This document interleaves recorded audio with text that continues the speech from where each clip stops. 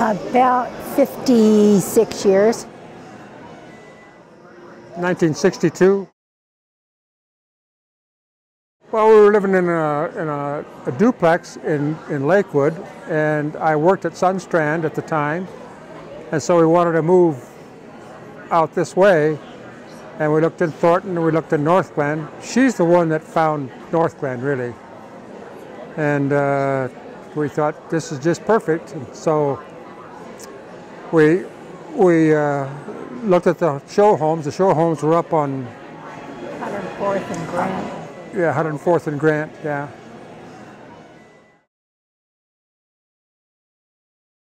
We bought a matchless home right at the get-go. We bought the matchless because I didn't want the garage, because the garages were attached, and if we didn't have the garage, we could get the basement finished. So I said, fine, we'll do it that way. I'll build my own garage. The cost of the home, our matchless model, was $12,650, and that's what we bought it for. They built the whole block all at once, but we were the first ones out there, I think, that really had bought the house, and I took pictures, of course, and so there's still about 6 of us left that bought houses on our block. Her folks lived in Denver. It was long distance phone call to Denver from here. In fact, it was long distance just to call across I-25 at that time. Yeah. When they got incorporated, that all changed. You did your shopping in Garland Center. Yeah, yeah. Oh, it's changed for the better. What do you think? What do you think? Do you think it's changed? Oh yeah. Yeah, the shopping, of course, has changed with the marketplace and a lot more convenience around. Tell them about the park. The park? Yeah. Oh, I mean, that's... E.B. Raines Park is the best.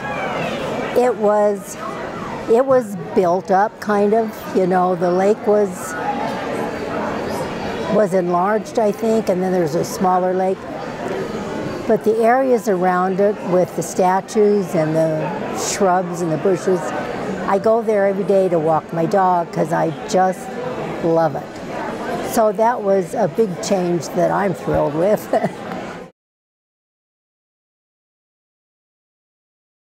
Well, we did do the police academy, Citizens Police Academy, and I recommend that.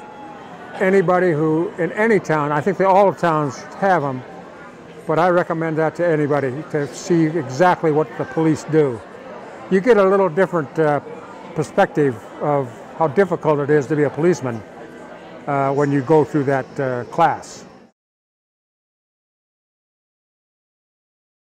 Well, the neighborhood has pretty much stayed the same in our area. Everybody that lives across the street from us all moved there when we did. So our kids grew up together, and we're all still friends. And so it's kind of a nice feel, you know. We've had people move in and out around us, but they've always been good people. And so that's kind of nice. But I think that the neighborhood itself, with the closeness of everybody as far as age and interests and things like that, are still there.